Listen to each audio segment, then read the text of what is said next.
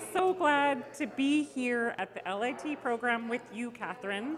ExcelHR is a huge part of Christie Lake Kids. You've been supportive of us since 2005, given over $200,000 to the program. Tonight, we told the kids about the fact that we had an amazing $30,000 donation from you. It's incredible. We're thrilled, and thrilled isn't even the right word, but tell us a little bit about why ExcelHR chooses to help Christie Lake Kids in this way every year. Oh, I'm glad you asked because it's associated with my late husband, Tony.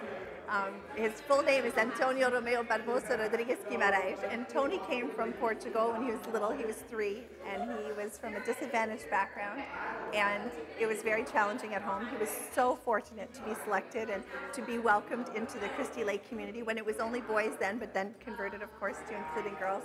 And he went to camp for many summers, and he also had the privilege of having mentors in the community. It wasn't called Leaders in Training, but it was very similar, and they mentored him and also gave him some support financially and emotionally to get to the next stage in his life.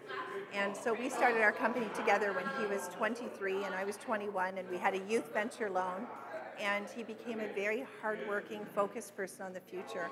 And as soon as he made enough money that we were stable enough, he really wanted to give back. So 2005, we would have been in business about 14 years. Now we're at 30 years.